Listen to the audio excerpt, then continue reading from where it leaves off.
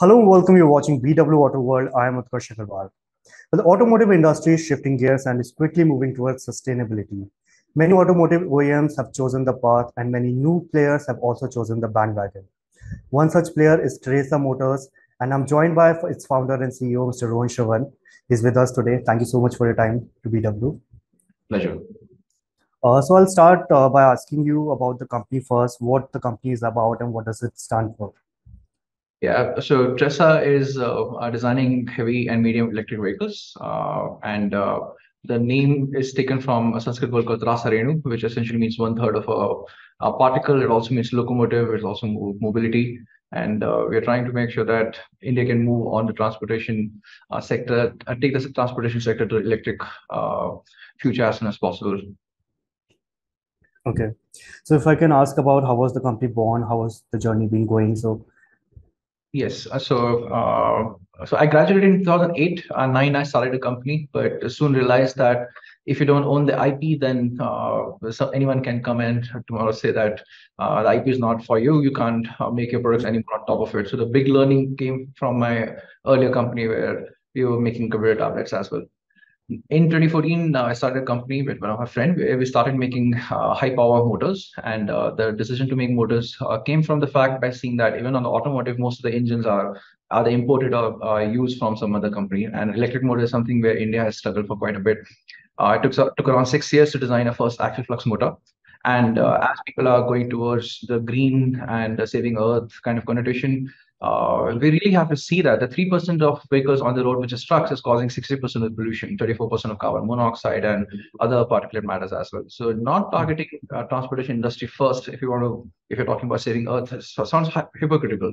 We can be selling millions of two-wheelers, but that's not causing as much a problem as 3 lakh trucks being sold every year. hmm. So how was the idea born? So why only the electric industry? So what was the Yes. thought behind it?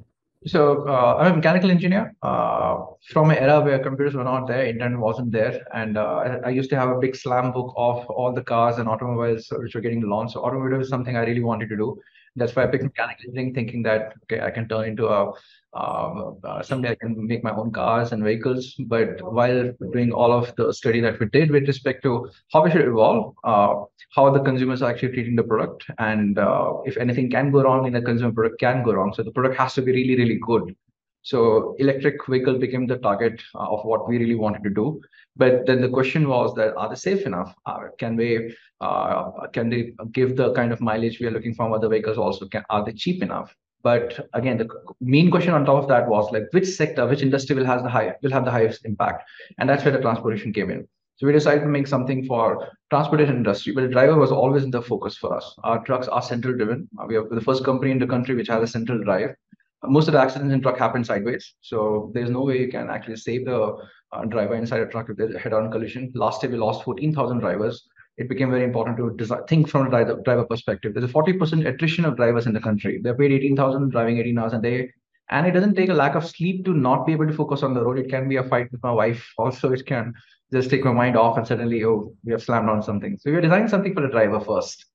But in India, the question people ask is, "Kitna deti hai?" So we're also making sure that our trucks are some of the best TCOs possible and does as best break even possible while designing components in-house, because that's the key. So the motors, the motor controllers, the battery pack, and the whole e-axle is designed in-house. As you've talked about the designs, we'll come to that part later because the truck really looks quite interesting. Yes. But if you can tell about more details about the product, you are going to unveil your first electric truck. So what more details are about? Yes. So the current version is called V01. A couple of months back, we released a V0 version. So it's just like a software going to see continuous evolution of the trucks that we're making. And the idea is that we're focusing on a delta improvement strategy where every product comes with something more, which allows us to take it to our partners and see how the truck is now behaving. How have we improved the problem that we're solving? Because there are literally 100 problems to solve, and we can't be solving all at the same time. So first problem that we want to solve is on the drivetrain and the battery side. Now, the moment we achieve that, then we have more energy and focus left on making sure the rest of the compressor is also working. Now, the current product is powered by Flux 220 motors, which are 220 kilowatt peak performance motors. They are liquid cooled, and these motors run at 800 volt. All our truck architecture is built around 800 volt.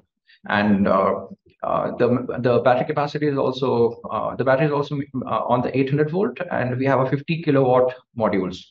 Our trucks, just like a mobile phone, can be added with an extra SD card in a mobile phone. For example, in our truck, you can buy a truck with one module and add five later on the 18 ton. So we have two products, 18 ton and 55 ton, and all the products in range.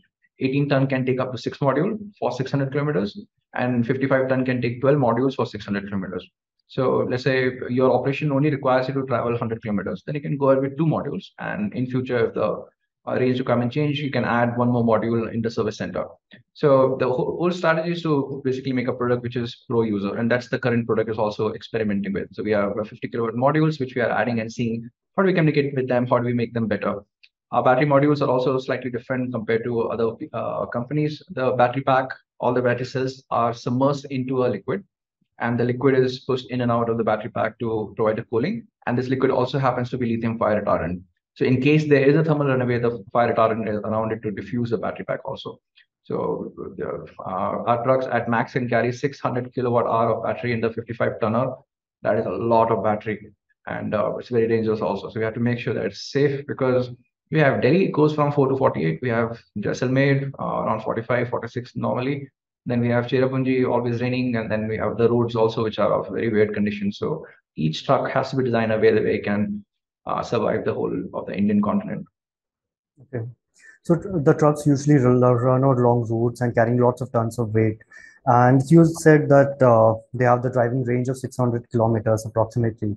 So what is the charging time required to charge for a single charge? And secondly, do you think the 600-kilometer range is enough for commercial vehicle industry? Okay, so what I said is our trucks can go up to 600 kilometer if you add all 6 modules, but you can buy a truck only for 100 kilometers also. For example, you are at a port, and in the port operation, your task is to go next to the ship, take the container, and take it to railway yard. You're not going to travel more than 100 kilometers a day. So it doesn't make sense to go for a 600 also. So depending on the range, what you're looking for, you can buy a specific truck. The max we can do today is 600. Now, Indian trucks on average drive at a speed of 330 kilometer an hour, and the maximum distance they travel is 350 kilometers in one day.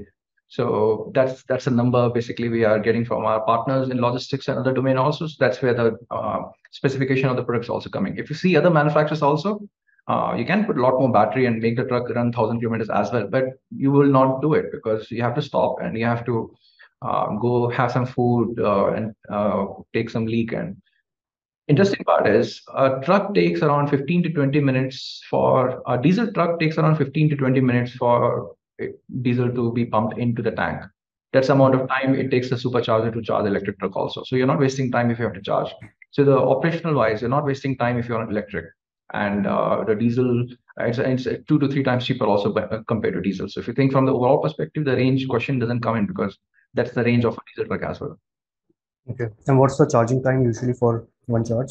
Yeah, so the charging time in 15 minutes, we can go up to 70% off the battery pack. So if you have, let's say, 400 kilometer kind of battery pack, then you can charge up to 300 kilometers in 15 minutes. Okay. So coming to the design of the truck, the design is completely unique and we have not seen something like that before. So what was the thought behind it? So this is something personal, something I've been trying to design for quite some time. So in the first product, which was a tablet for us, a lot of money was spent in the tooling process of the plastic injection mold and the chassis which went inside to hold the battery and all the PCB together. Tooling is very, very expensive. And if we think of from a, let's say, automotive perspective, if you have a curved surface, you have to go for a very expensive tooling. And each tool can cost around 2 to 25 crore. So if you were to design a truck which is all curve and all following the current market trend, it might just cost around 500 to 600 crore just to finish the body. And in the end, you want to design something which is safe and which is beautiful also. So the design of the truck is actually inspired by origami, where there's no curved surface, everything is flat. That allows us to do a laser cut and then install the body on top. So that allows us to reduce the cost of manufacturing production a lot. So it's actually a mix of two things. First of all, designing something which is very unique, not been seen, make the drivers feel like a pilot. They're designing something out of this world, design something which is classic also, that it doesn't look old when we are looking at it in 2030 as well. At the same time, reducing the cost of the overall production and the capex as well. So it has multiple objectives. And I think Edmund, as our CDO, Chief Design Officer, has done a good work there. So I believe this is a global product. So where are you manufacturing the product, and also are you manufacturing the batteries in-house? So battery cells are not made in-house. Battery cells are being imported right now, and we're looking for multiple sources for that. We're waiting for 2025 very eagerly because that's the time when Tata, Amaraja, Excite, and others are going to enter manufacturing of the cells. The cell chemistry keeps on changing, so it's in itself an R&D, and must be done by people who excel at that particular field. Battery packs is something we are manufacturing because we want to make sure that when 3,000 odd cell go in one of our battery pack, they are safe and we can charge and discharge them also based on how the truck is being used, because the way you charge or discharge a battery pack determines the life of a battery cell inside it. So you want to control that particular piece. So battery pack is made in-house. Now manufacturing right Made now, as in just assembled in-house. designed and manufactured by our partners, assembled in-house. So the whole CNCing and, for example, the IC circuits will definitely come from the IC manufacturer. Maybe, for example, Infineon can provide some of the components also. So at the component level, you have still India lacking in manufacturing the integrated circuits or the capacitors or the resistance which are there, but the whole assembly and manufacturing happens at our center. So the whole design is ours. The manufacturing will happen in Hosur in the beginning stages because we are looking at starting at a location where the infrastructure is very close by, where all the other automotive partners are also nearby. But after that, we are setting up a plant. That's something we are still working with governments to figure out where the plant should be. But most probably, it's going to be South India only. Okay. So what is the kind of investment the company is making into manufacturing and R&D process currently? Yeah, in one of the interviews, our chairman said that we can spend somewhere around 500 to 1,000 crore. That's the budget that we have, and that's the budget we can spend. But as a company, we're trying to make sure that we don't touch that money at all. We make use of the fragility and the way we are doing our engineering is that, in fact, if you come to our office, you'll see that the kind of work we have done, any other startup would have taken somewhere around 50 to $60 million to do it. So we're extremely frugal. We test our components till the end before we enter the production also, or even send for prototyping. So the budget is there, but we are planning to break even in the first year, not operationally, fully break even in the first year. Operational break even is easier to achieve compared to the investment side as well. So we are being very cautious of how we spend and where we spend. And more than the money, actually, if you think about it, is what we do with the money is important. I can give you 1,000 crore, you can set up a factory with 1,000 crore and manufacture 500 trucks, or you can go and partner with one of the best manufacturers of the trucks which are already manufacturing a lot of other OEMs and work with them and save that money. So unless we sell, let's say, 3,000 trucks, we really don't know that people are going to buy our trucks and they don't like the design, or there's something else by other OEM which is doing much better than us, right? So we have to commit. We have to make sure that our products are something which people love before committing that kind of money and just running after valuation. So what is the kind of sales you're looking at? Is there any research that you've done in the market that this much of units will go, and will this be pan India or just around the Bangalore, Karnataka sites first site? Yes. So currently, the truck market at the segment we are working in, medium and heavy, is around 300,000 a year. So that's 3 lakh. By 2025, when we are expecting to be able to close everything what we're working on, enter production, we believe it's going to start somewhere around 1 to 3% of the market. So you're talking about 3 to 10,000 electric trucks being sold in 2025. Lower range is 3, and if all the OEMs come together, that might be 10. And we want to be the majority in this particular segment. And there are 4 OEMs. You have Ashok Leyland, you have Mahindra, you have Tata, then you have Bharat Benz, and then you have Tresa. So I'll account at least 21% of this 3,000 or 10,000 or whatever the number may be in that year, because all of that actually depends on how many what is the charging infrastructure which is there. But that's Okay. the number which will be. And if you're doing anything low, then we are not making a dent and we are not sustainable in long term. So that's the minimum target that we have to sell. So what's the company's network strength currently, and will you be spreading all over India? So what's the plan around that? So we are going to start from South India, especially the states. So Maharashtra also included, but so Maharashtra is central, so we can't say just south. But north is something we'll start approaching from 2026 and 27 period onwards, because our service network is mostly going to be in the south and the central of the country. So that's the starting point. And these are the states which are also proactive and proactive for the EV strategy as well.